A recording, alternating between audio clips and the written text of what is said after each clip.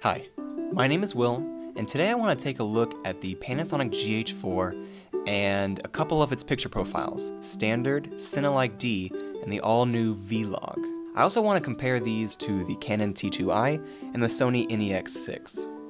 So I went out yesterday and shot some footage right near sunset, which I think will test out the dynamic range that we're getting out of the Vlog. Now here you can see the Vlog actually seems to have quite a nice roll-off in the highlights. However, we're getting a ton of noise in the darks. Now as we put them side by side, with a quick color correct, we can see what we can get out of it. Now I'm not a colorist, but I can kind of get by, so we can see at least what we can pull out of the image.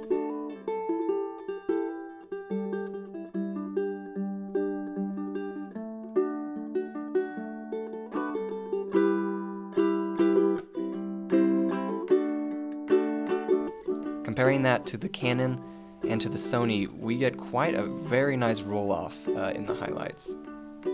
It's just the darks that we seem to be having trouble with, so we'll see that as we go along. Now actually, I really do like the standard profile. It actually looks fine. The CineLike-D, again, looks even better.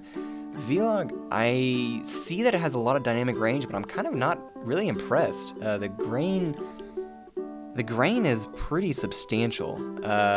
Now I know there's a lot of third-party plugins that can get out that grain like Neat Video, but really, again, that's just kind of an added step that really shouldn't be necessary.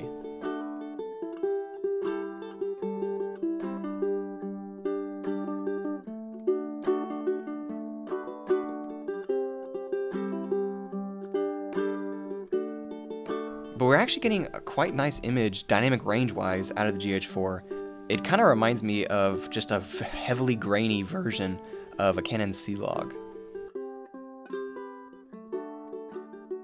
Now for every single shot, the ISO is set at a constant of 400, so we shouldn't be seeing any of this grain, so it's kind of worrying me that we're getting any of this, but it doesn't seem to be showing up in the CineLike-D or the Standard. It only seems to be showing up in the Vlog, so maybe that's something I need to be looking into.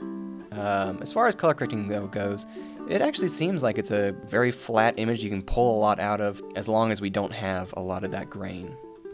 It's kind of cool to go back and see the amount of moire that we're getting on the bridge, compare that to the GH4 with this 4K sensor. Granted, all of the footage shot on the GH4 I shot at a 1080, so none of this is downscaled. This is actually shot at 1080, but that moire is pretty substantial on the Canon and the Sony.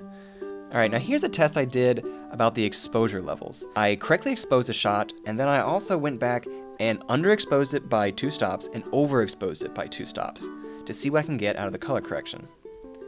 Now it makes sense that in the correctly exposed shot we're going to get the same thing. We're going to get a lot of grain in the darks. Now the underexposed shot, again, makes sense. You're going to have a ton of that grain. It's nearly unusable unless I were to just crush the darks and only use the brightness and kind of silhouette all that grass. This is kind of an unusable shot.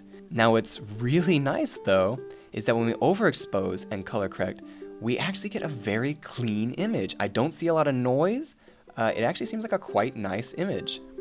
So I would say going forward with this new picture profile, I would overexpose by about 2 stops, 2 or 3 stops, and you'll have a very nice image to work with.